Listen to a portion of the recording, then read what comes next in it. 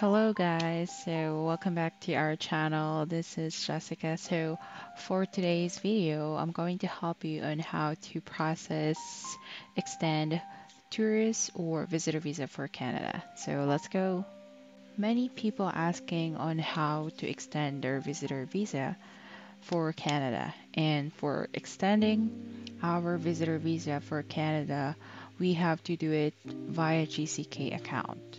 And for us to do that, first step is we have to create our account in GcKey. So first one is go to Google, search GcKey login, and then click the first says sign into your IRCC secure account, and you will be routed here. So if you already have your previous GcKey account, then just simply log in, and if you don't have, then you have to create one. So since this is a tutorial, I'll go create another one for you guys. So click register for account, and then register with a GcKey username and password. Click this, sign up, and then as you can see, there is a terms and condition of use. I accept.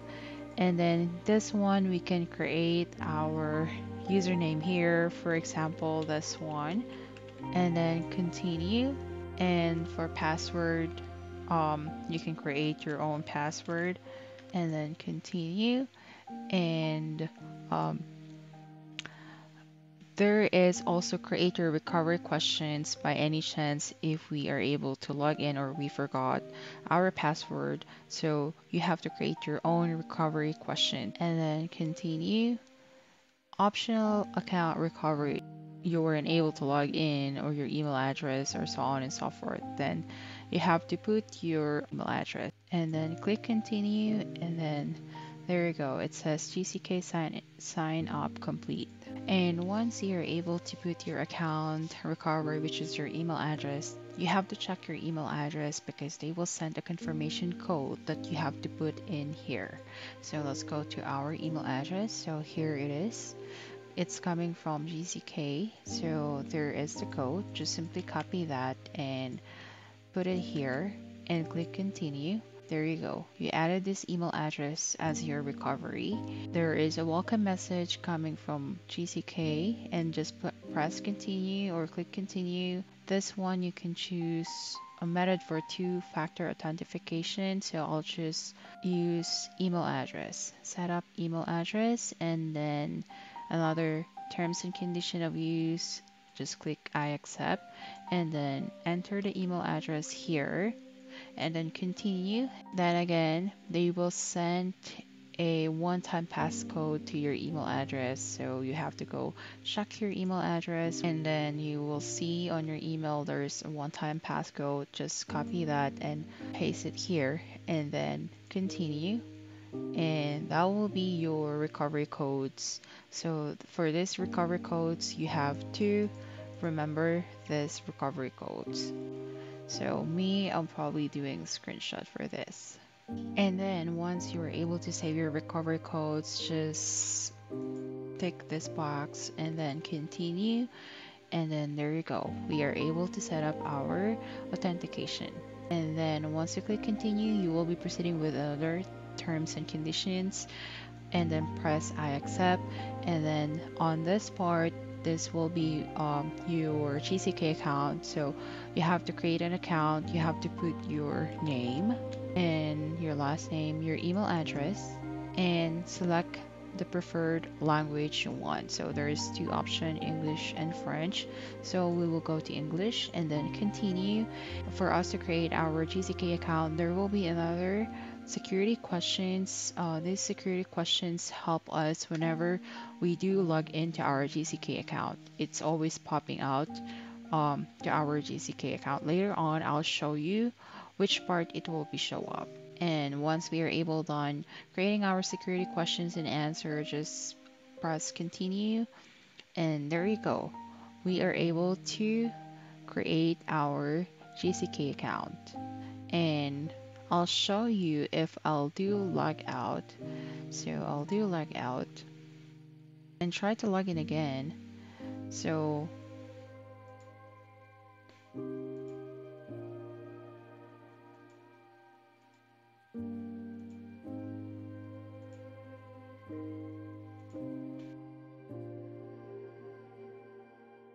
this one, since we set up a two-factor authentication, and that's on our email address, as you remember, so they will send you another code to your email address whenever you log in to your account. So you just simply go to your email and copy the two-factor authentication or the one-time passcode and continue, and then continue, accept the terms and condition.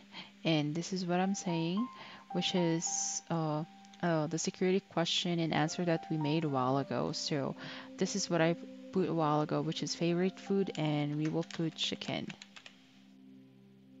and then continue. And we are able to log in to our GcKey account.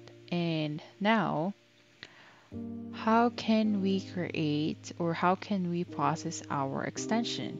So just simply click this apply to come to Canada, and then just leave this blank, this part. You have to proceed with determine your eligibility and apply online visitor visa, study, and work permit. And press that button.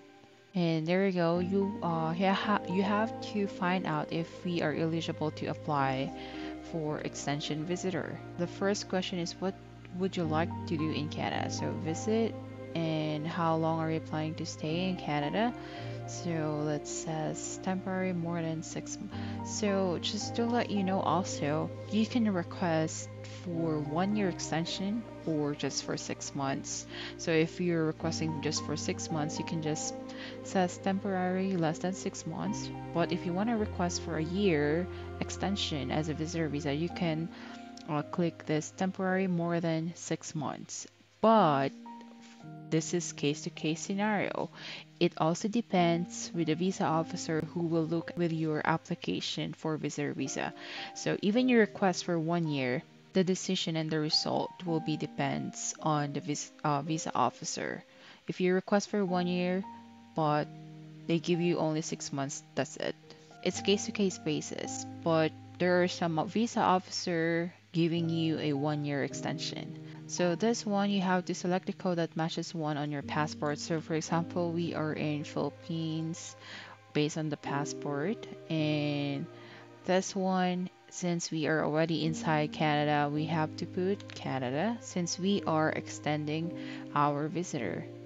And do you have a family member who is a Canadian citizen or permanent resident and is 18 years or older? Let's say no. What is your date of birth? Just put your birthday or your information and then press next.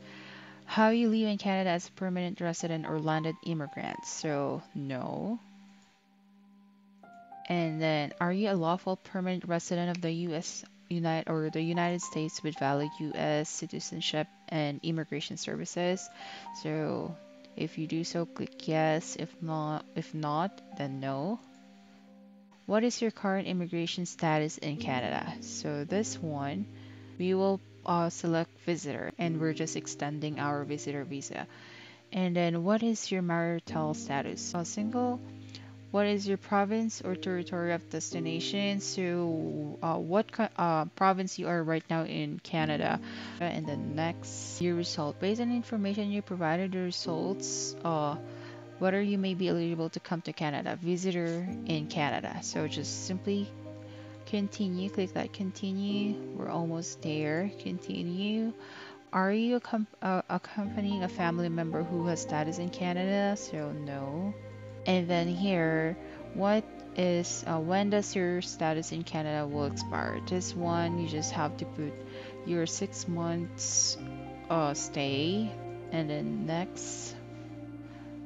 And then, have you had a medical exam performed by an IRCC authorized panel physician doctor within the last 12 months? If you have been previously do your medical exam, which is performed by an IRCC or authorized panel physician, and it's not expired yet, then you can just say yes. If it's not, then click no, and then continue.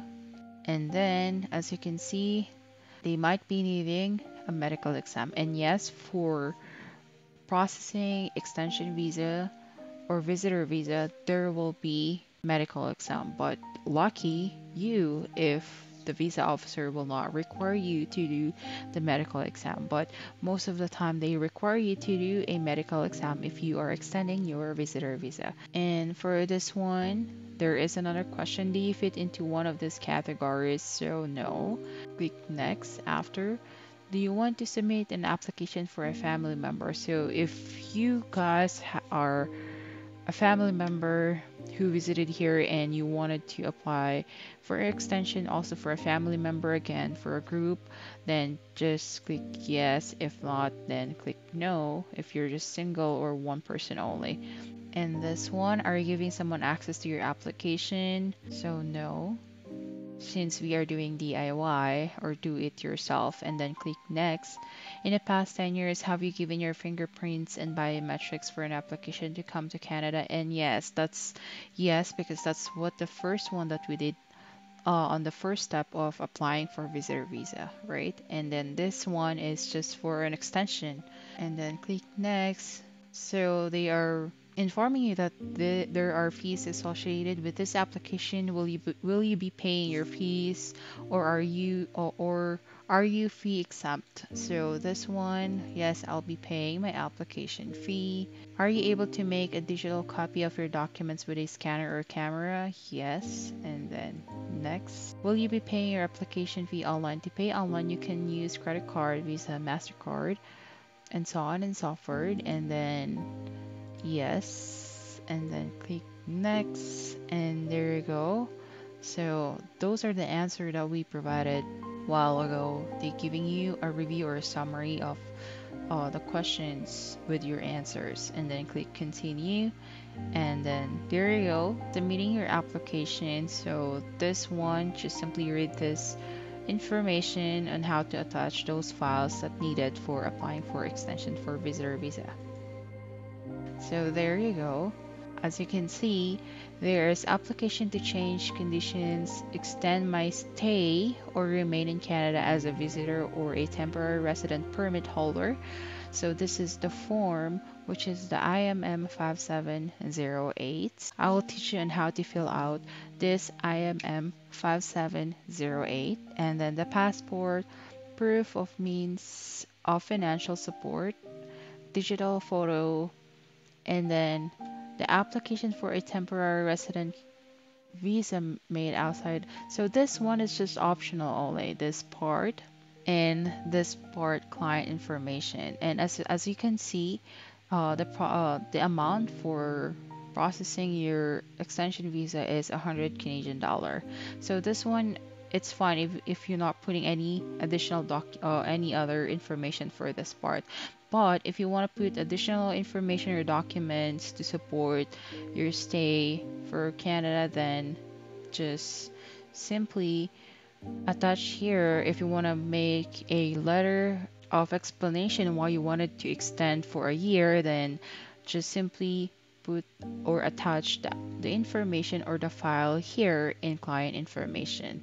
So this one, you will be requiring also to have a digital photo. So they're giving you a size for that, the digital photo size, and proof of means financial support. So this one, you have to attach your bank certificate, statements.